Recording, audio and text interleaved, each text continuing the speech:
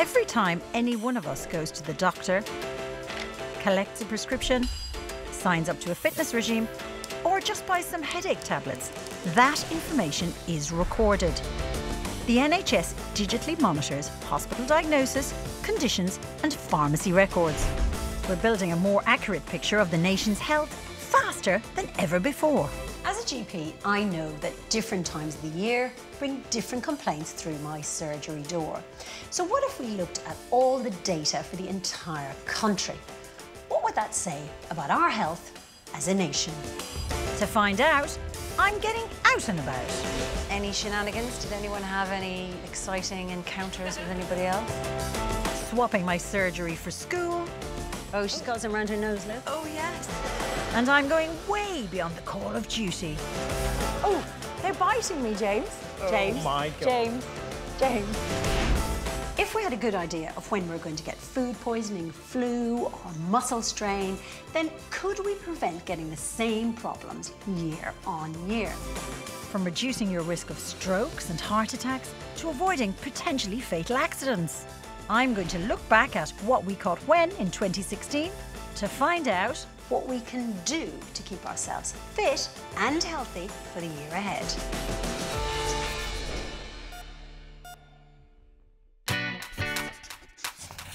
January 2016 spelled stomach trouble right across the UK. In England alone, almost 100,000 saw their doctor for gastroenteritis, but we should spare a thought for the 6 people who, whilst abroad, contracted malaria and the one who caught typhoid. But as the new year began, many of us were suffering from a self-inflicted condition. Lots of us overindulge during the festive season, binging on food and booze. And while there is definitely a place for partying in our lives, come January, most of us tend to feel a bit toxic. And there's one campaign that's transformed the start of the year. Dry January started 4 years ago, and it's already a social phenomenon. In 2016, 10 million people attempted to stay dry for the month. Just goes to show we know alcohol isn't good for us, but are we really sure about what it's doing to our bodies? I've decided I'm going to do my own dry month to find out. But before going booze-free, I'm visiting liver specialist Dr. Gautam Mehta. So what does drinking really do to your liver? Okay, Great. it's on this side, isn't it? I think so. Yeah? I think so. That's good. Cold jelly going on. All right. So let's see what we find, eh? God, I'm getting a bit nervous now, actually. The more we drink, the stiffer and more inflamed our liver becomes, increasing the risk of permanent liver damage and even cancer. So here, a low number means that your liver is nice and soft. A normal liver should just be like a jelly on a plate. When that number goes a bit higher, then that suggests that there's a bit of inflammation or scarring. It's that bit firmer. Okay. Like a panna cotta in a restaurant, you know? Right.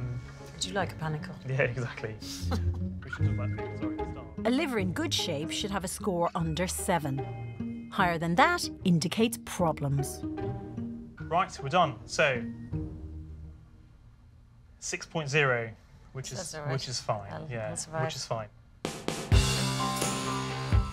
There is evidence time off booze improves liver health. But with more than 9 million people in England alone drinking more than the recommended weekly limit, could going dry for a month really make a difference to the nation's health? You okay with needles? Hate them. I've recruited these beer, wine and spirit-loving volunteers to kick the booze with me. We'll reveal the results at the end of our look back at 2016.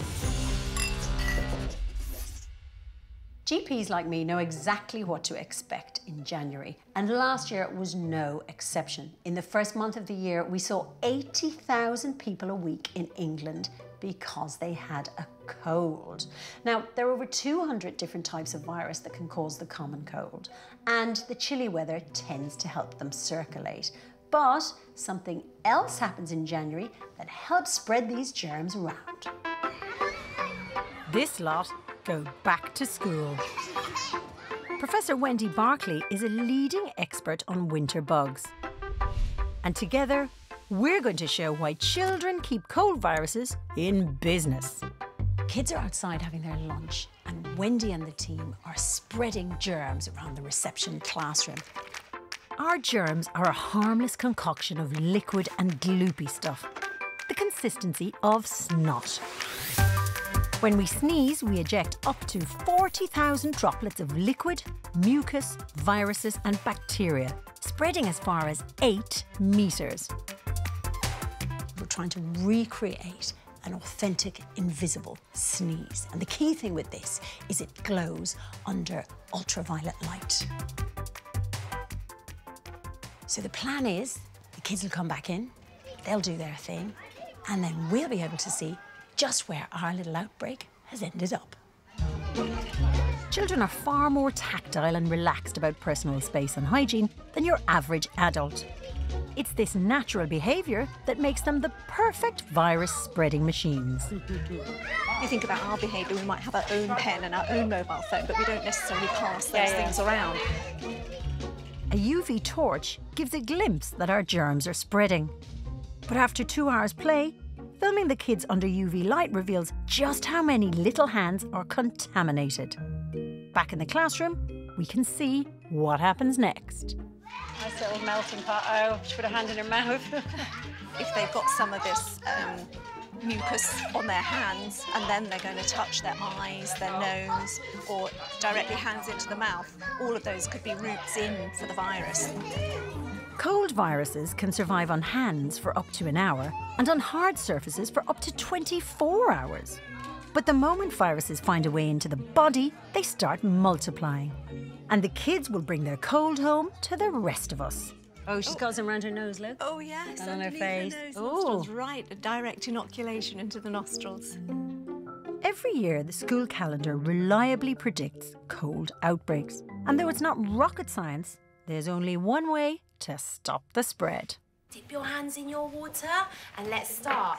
Wash, wash, wash. Given up to 13,000 hours of GP time was spent on colds each week over winter, it's not only the kids that need a hand-washing lesson.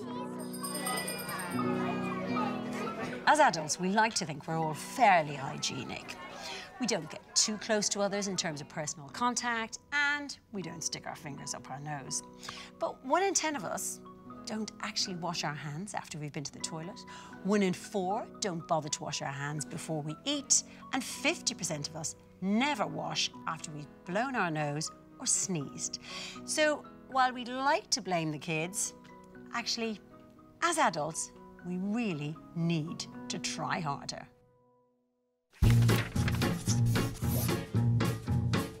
By March, we'd normally expect to be getting over our winter sniffles, and we'd usually see a pattern a bit like this. Flu, for example, usually peaks in December and January, but then tails off as the weather gradually improves. But in 2016, we saw a strange flu surge in March. I'm meeting Wendy down on the farm to find out more. It's a real battle against flu.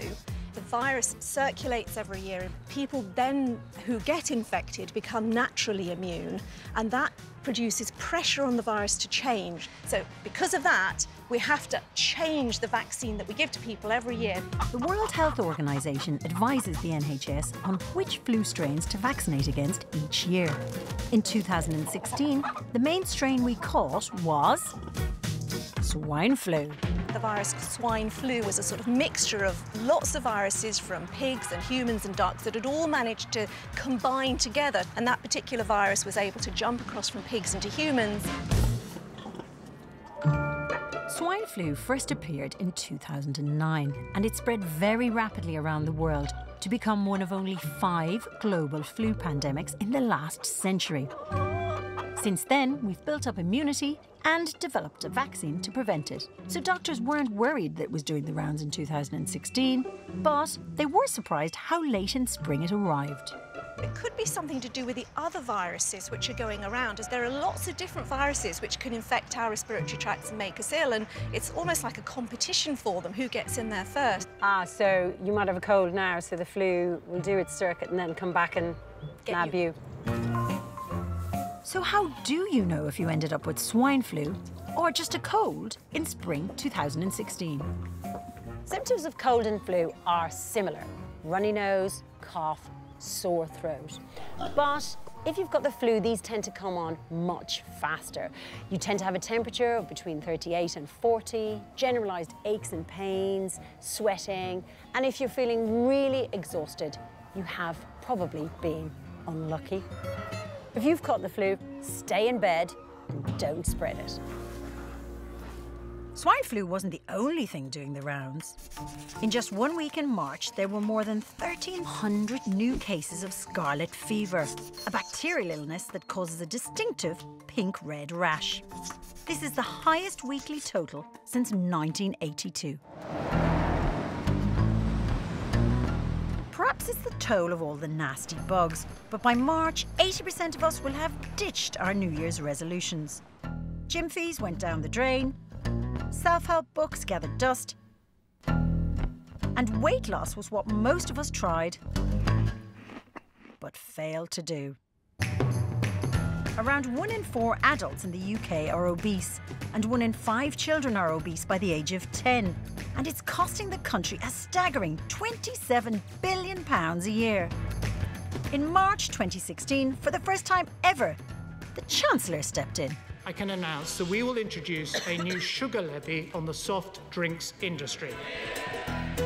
From 2018, drinks containing more than 5 grams of added sugar per 100 ml will cost 18p more per litre. 8 grams of added sugar per 100 ml, and a litre will cost an extra 24p.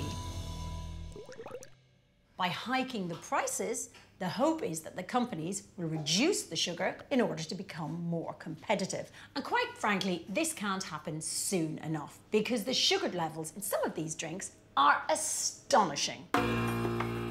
Cola drinks pile it in with up to 10 teaspoons of sugar per can. Cloudy lemon drinks add up to 11. And among the worst offenders are premium ginger beers, with a can smuggling up to 13 teaspoons of sugar. The fact is, we know that we're indulging if we choose to eat chocolate bars, biscuits, or cake, but sugary drinks go down quickly, easily, and frequently, and they don't even dent our hunger. So sugary drinks are out, and we probably should cut down on cakes too. Could anything that delivers a sweet fix ever be good for our health? One answer could be chocolate. It's got to be over 70% cocoa. That's the bit researchers tell us has fringe benefits. Of all the many claims made for dark chocolate, the most convincing is that flavonols found in high cocoa products can help reduce your blood pressure. So surely that's a reason to celebrate.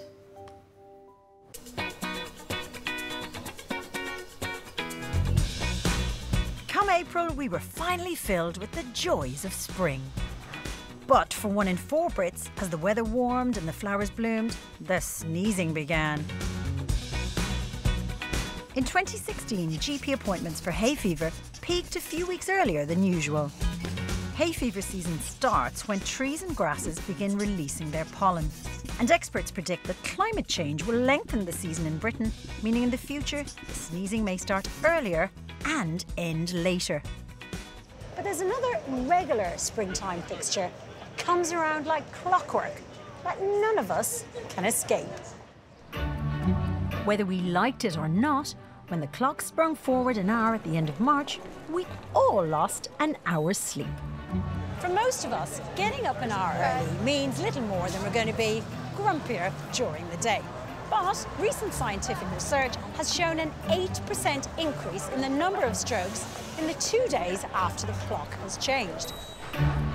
So why are some of us hit harder than others because of the clock change in spring?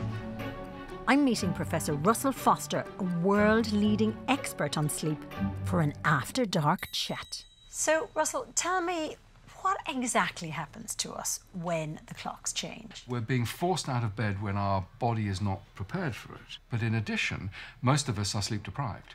So we've shortened our sleep even further. That hour actually has got a big impact, doesn't it? Yeah, there's a blip in the accident rate. There's a whole range of other sort of emotional problems that have been reported about that sort of destabilising impact of just that single hour.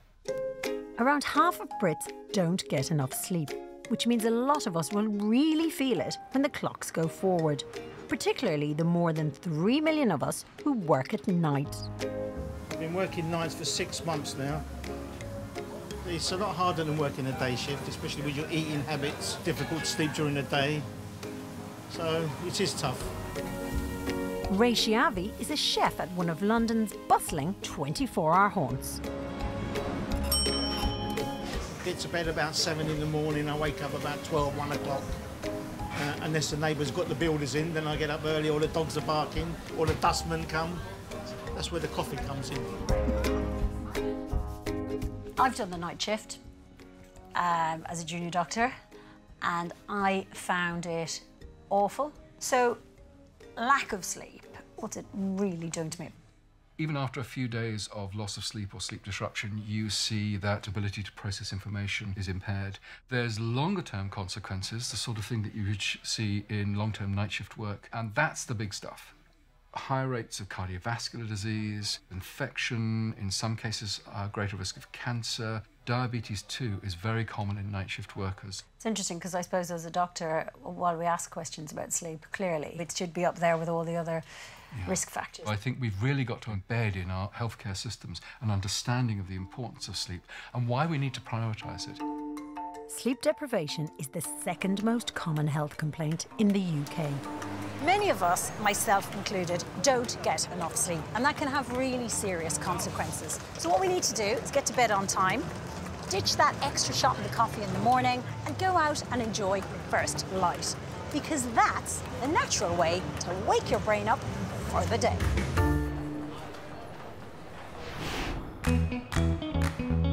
When any of us take a trip to the doctor, we usually walk away with a prescription for something. The most recent data revealed that in just 1 year, an astonishing 1 billion prescription items were dispensed in England alone. I've collected data from across the UK to reveal the top 3 ailments. In third place, a treatment for underactive thyroid. In second place, it's an acid reflux or heartburn medicine. But top of the list is a statin, a pill designed to reduce the level of cholesterol in your blood. Dealing with cholesterol is a big part of a doctor's workload, and I write an awful lot of prescriptions for statins. In May of this year, 2 new cholesterol-lowering drugs were approved. Question is, do most of us even know who should be thinking about their cholesterol? I've enlisted a little help to find out. These guys are all different ages, body types and weights. So, who's at risk? I think this guy here for me. Maybe gentleman over here. Why is that? Maybe because his body is a little bit bigger than everybody around him. This fella on the right. He's getting a hard time today. Yeah. Why are you picking on him? Everyone's picking on him. He's carrying more weight than the others. Okay. I have to let you in a secret. All of these guys have perfectly healthy cholesterol levels. What my little test shows is that most people think we only have to consider cholesterol if we're middle-aged and carrying extra weight. And as a GP, this worries me because actually over half of all adults in England have raised cholesterol. You simply can't tell who they are just by looking. If you want to know for sure, you've got to take a test. We're running a pop-up clinic so people in the street can find out for themselves. Do you smoke?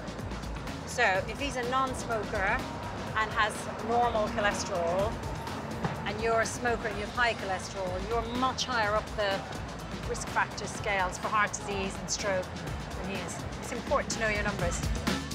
Just living a more healthy lifestyle, stopping smoking, drinking less, and exercising more can all help. If your overall cholesterol levels are high, then you need to do something about it.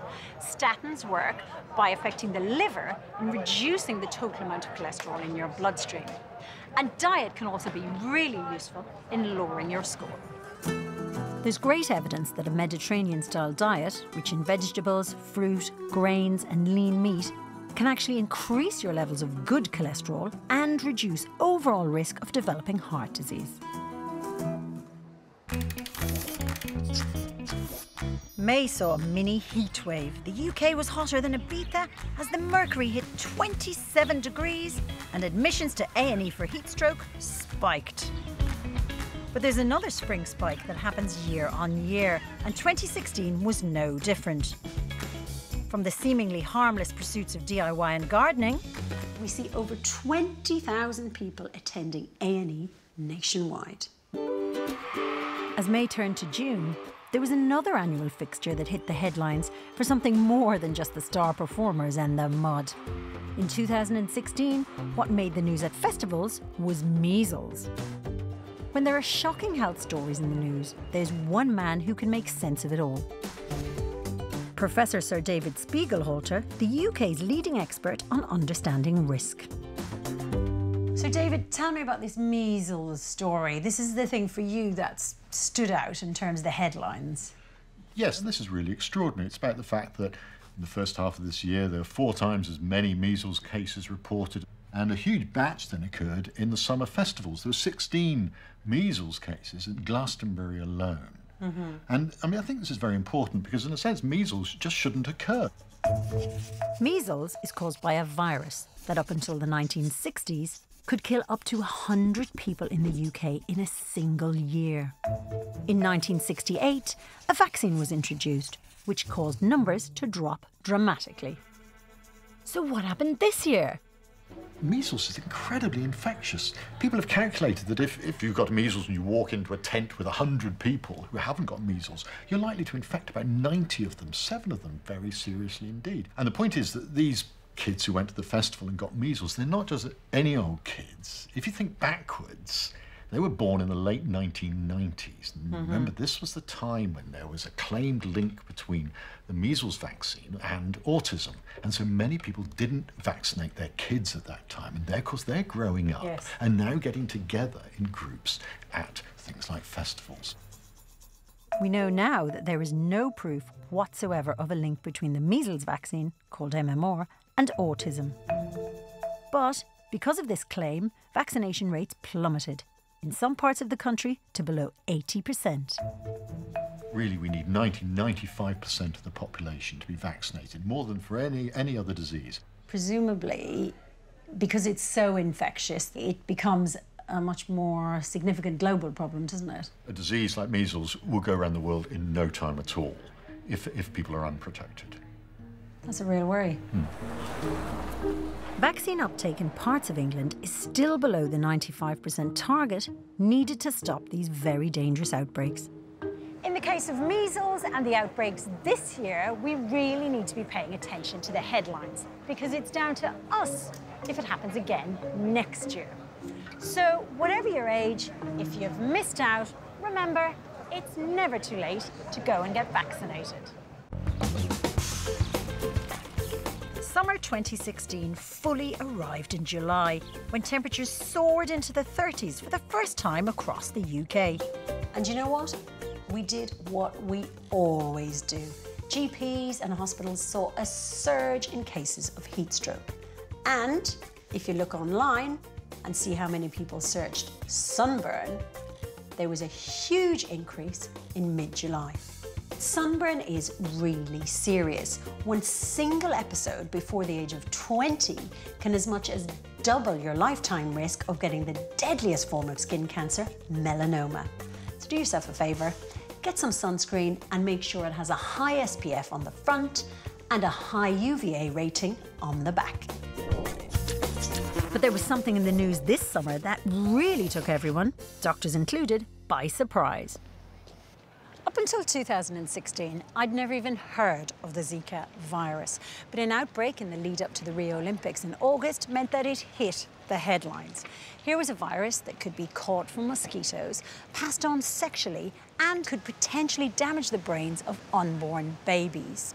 And as of yet, there was no treatment. Many athletes chose not to go to the Olympics, and some who went elected to freeze their sperm.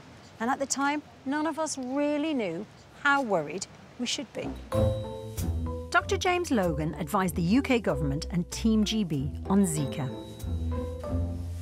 He's based at the London School of Hygiene and Tropical Medicine, where he runs a rather unusual laboratory.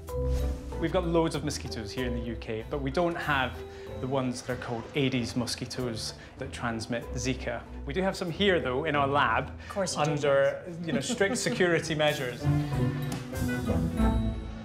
The thing about Zika is that there is no vaccine. There's no preventative. The best way that you can stop yourself getting the virus is through stopping the mosquito from biting you. We don't think that the transmission through sexual activity is very high. The biggie is the mosquito. So just one simple bite? One bite is enough, yeah. About 10% of the population are naturally unappealing to mosquitoes. So for James, the ultimate goal is to develop a holiday pill to make us all like this. I even thought I might be one of the lucky few, as I never seem to get bitten much. So we decided to put it to the test. This is a hungry cage of mosquitoes, and you can see them already actually starting to respond to our breath because we're sat quite close to them. I think they're trying to get out. I think they are trying to get out, yeah. But I think we should try you out. So stick your hand in, and we're going to wait for about 30 seconds. Oh my God! Oh my God! They're biting me, James. James. Oh my God. James. I have never seen such an immediate reaction. James. That is crazy. Am I a freak? I'm really unattractive freak. Take your arm out. Take your arm out. Ooh, shake it. Give it a shake. Give it a shake. That is crazy. They love you. Oh, I'm flattered. I genuinely have never seen a reaction like that by the mosquitoes. And I'm not kidding. I'm a freak of nature. Having established I'm actually irresistible to mosquitoes, repellents suddenly seem a lot more appealing. If I'm going in there again, right, I want something strong. I'm trying to teach you something about the repellents. OK, so you want the strong one. Shall we try the 50% DEET? Let's go for the 50% DEET. A lot of people don't like to use this stuff because they think it's unsafe. Patients always say that. They're anxious about it, yeah. Yeah, but actually, that's not true. It is safe. The concentration you should use it in is between 20 and 50%. OK. Little hand massage. There we are. Right, let's see if it actually works. Oh, this would be a great laugh. Just don't let them out at me. If you don't want to do this, Nail the face. Let's see how many bites you get this time. Hi, Mozzies. OK. I'm back again. Oh, look at that. Look at that. Wow. One landed and took off, but not one has landed and fed. There we go. So they're just not liking it at all. That's good. Yeah. Like this. So, I mean, there's your proof. Yeah. This stuff works. This stuff is really, really good. Zika is a real concern, but mosquitoes carry a host of diseases like malaria and dengue that kill several million people worldwide each year. Data from James's team has revealed that a shocking 74% of us don't take repellents when we travel to tropical destinations. And you can forget Marmite, garlic, or taking vitamins because they simply don't stop us getting bitten. If applied properly, repellents like DEET or lemon eucalyptus will protect you and are safe. Up until today, mosquito repellent would never feature on my list of holiday must-haves, but from now on, it's definitely going on.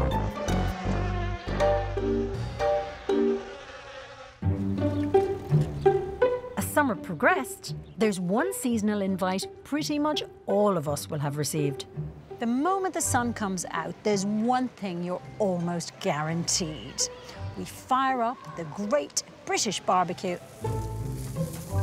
But with that comes food poisoning, the rates of which almost double during the summer months. But in 2016, there was something in our burger buns that was a real cause for concern. Professor Val Edwards-Jones is a microbiologist. While most of us try to avoid nasty bugs, she grows them for a living and has quite a collection. This is a lovely spread, but I'm kind of guessing, because it's stationed in a lab, that this is not my supper. No, it isn't. I certainly wouldn't let you eat in a lab.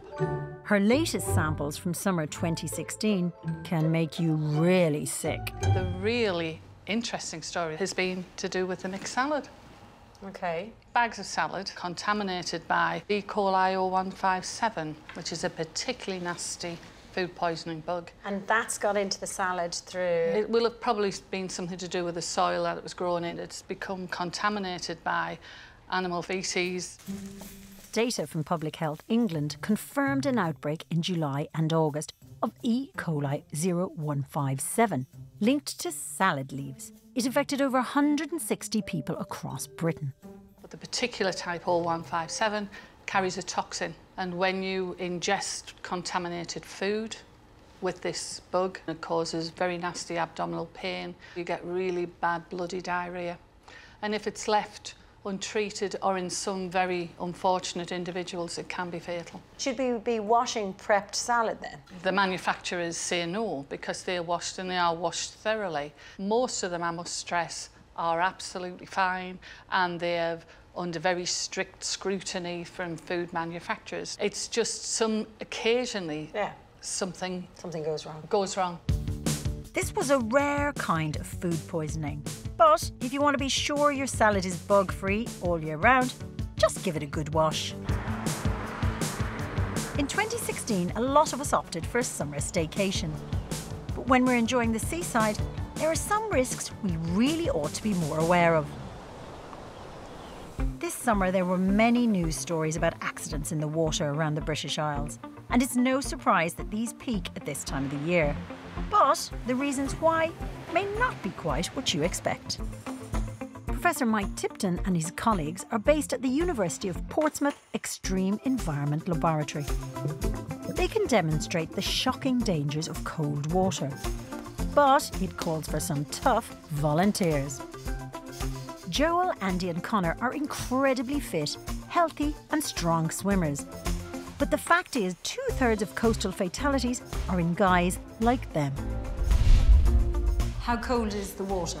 The water's at 12 degrees Celsius, so yeah, it's the average water temperature around the British Isles over the course of the year. So it's going to be freezing, is what you're saying. It'll be exciting. The team are going to plunge all 3 guys into very cold water.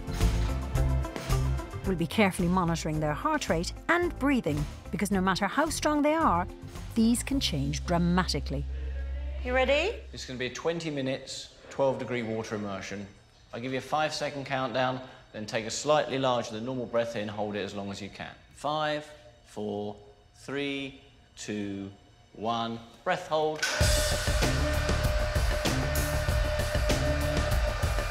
Before hitting the water, the guys could hold their breath for well over a minute.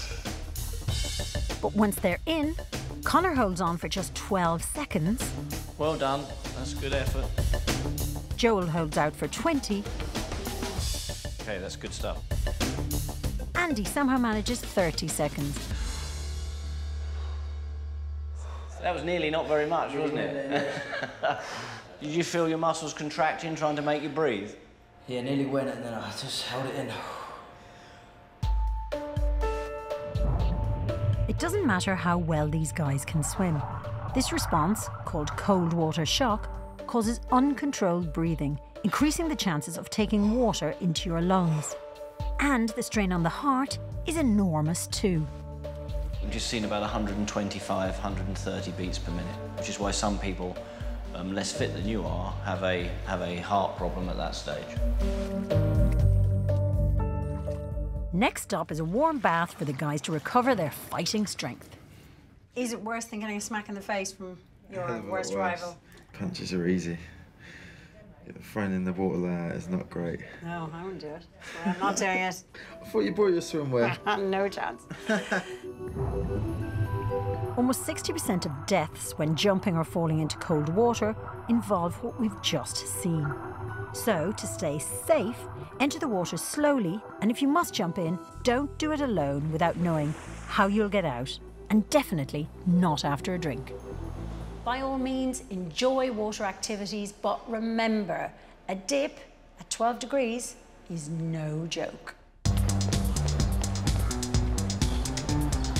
After the summer break, the nation went back to work and back to school.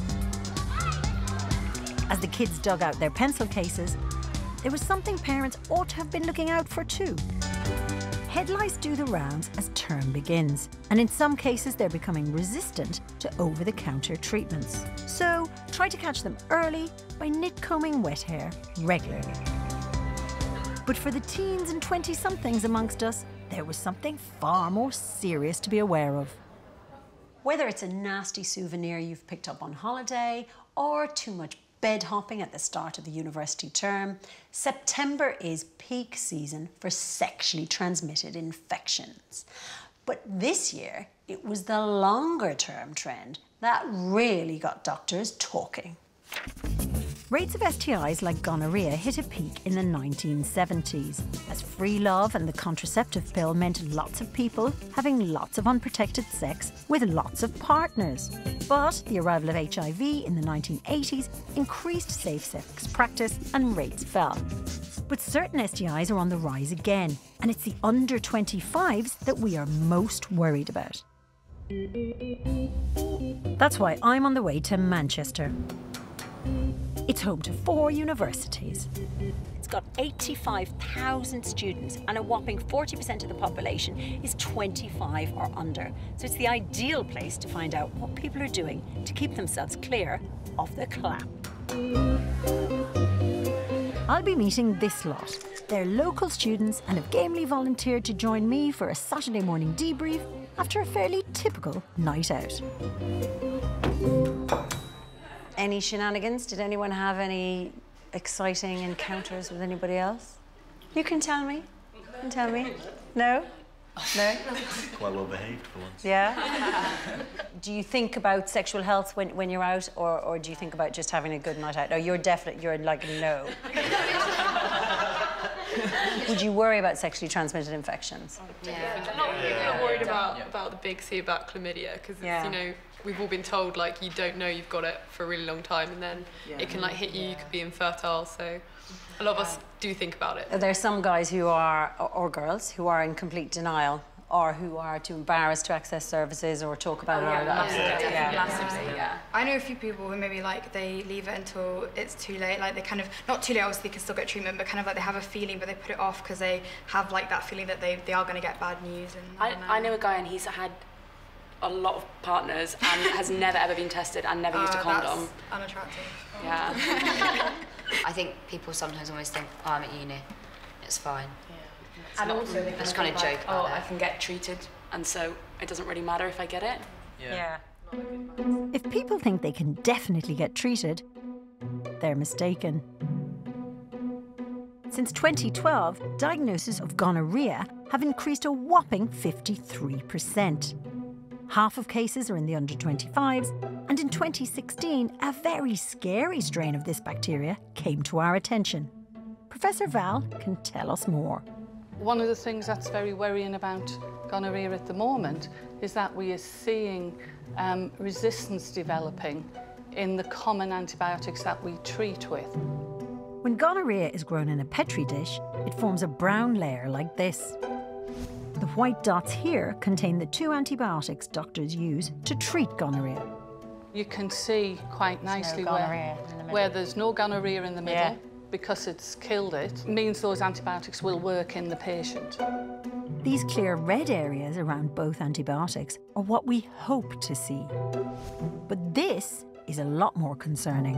What's worrying is that we're seeing a pattern like this. So we see the 2 antibiotics, but we see that one of them now it's still teeming with gonorrhea. It's still teeming, so that antibiotic is not affecting the gonorrhea. It's being called super gonorrhea because it's resistant, so it's a very, very worrying trend.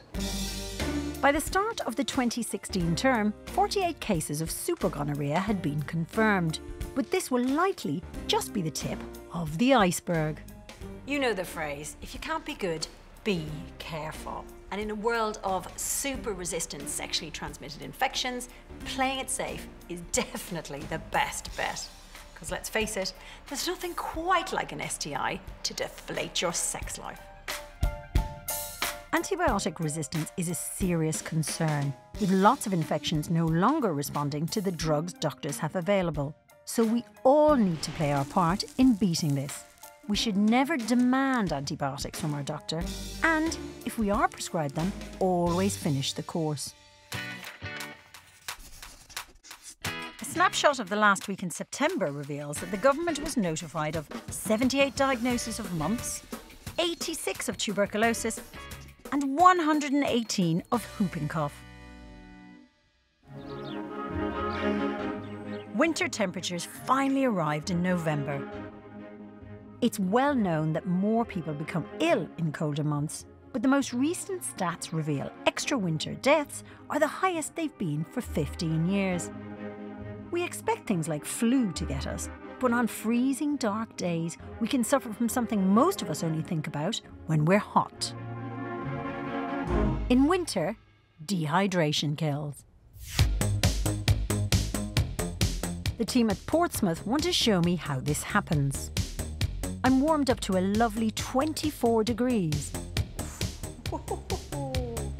before being stuck in the chiller cabinet. How many degrees is this? It's 12 degrees Celsius. This is like going in the fridge. A thermal camera shows how my body reacts. Extremities like my fingers appear blue as they chill immediately. I'm sending blood away from the surface of my skin and deeper into my body to keep it warm. But there's a side effect. More blood squeezed into my core makes my blood pressure soar. The body senses that and then starts to offload the fluid that's coming from the periphery, and it's called cold-induced diuresis. And anybody who's stood at a bus stop or stood at the side of a football match and got cold will know that. To cut blood pressure, water is filtered out of my blood and sent to my bladder. This is exactly why, if we're toasty warm, then step out into freezing temperatures, we can suddenly need to pee. Our bodies only stop producing extra urine when blood circulates normally again. And for me, that means cycling. Now I feel very hot. Feel your fingertips. Yeah, they're cold. It took 15 minutes cycling to reverse this effect. That's a fair amount of effort. All your fingertips are now vasodilated. They're all warm now. Even just a chilly draft can lead to this cold dehydration effect, which can increase your risk of stroke, heart attack and blood clot, especially in the elderly. So the best thing to do to prevent it is to keep warm and stay well hydrated. And if you do catch a chill, then get those muscles pumping. As 2016 drew to a close, some traditional seasonal ailments returned. Unusual food in large amounts can bring on festive attacks of heartburn and bloating. And I see a lot of constipation in people who are too embarrassed to use the loo at the in-laws. So don't be shy, drink plenty of water and keep active if you want to avoid the dreaded jingle bowels. When our review of what we caught when in 2016 began, I wanted to find out what a month off alcohol could really do for my liver. 6.0, which is right. which is fine. Yeah, which is fine. 10 million of us tried it in 2016. So if you're planning on doing it in the year ahead, is it worth the pain? You okay with needles? Hate them. My guinea pig friends and I all had our livers scanned, our bloods tested, and then embarked on the really tricky bit. Staying off the drink for a full month. Week 1 of no alcohol. Generally been going okay. Second week. I haven't had a huge amount of social activities going on, so it hasn't been that difficult. I've been eating a lot of sweets. I've still got a couple of weeks to go, so let's see how I am. Third week. Still on that orange and lemonade vibe. 4 weeks without alcohol are finally over, and I'm looking forward to seeing the results. So we've all made it through the month. We've had our tests redone, and what better place to find out our results than a trip to the pub. So, was being on the wagon worth it? I just found that Monday mornings were really good, just to find really awake. Generally, felt much better. Concentration levels were improved. I think it's just been a little bit of a life change, really, to breaking the habits. We felt good, but did it do us any good? Dr. Gautam Mehta has got our scores. So, in terms of the liver results, how did we all do? It's very interesting. About half of you had an improvement in your liver fibre scan score, which is the scan that you had as we started. 2 people were slightly above normal, borderline, I would say, and both those people had an improvement to the normal range. Actually, your scan got quite a lot better, it's fair to say. It's fair to say, yeah, from a month off. My liver score fell from 6 to 3, which is a great result. And there's more good news. Almost everyone had an improvement in their blood pressure, 9 out of 10 of you, which is pretty impressive. A couple of people that had borderline cholesterol levels also came down to normal. A lot of you said you slept better, and almost all of you lost weight. Between the whole group, we lost 2 stone in just 1 month. From my perspective, it's more about changing your lifestyle for the long term, really. And if Dry January gives you the insight to do that, then it's got to be a good thing. So overall, good-looking liver, good numbers, better night's sleep. Better sleep and concentration, yeah, it's fantastic. And more money in our pockets. Sticking to Dry January can really help repair your liver and enhance your overall health and well-being. So that's something that's surely worthy of cracking open the bubbles, even if it is just sparkling water.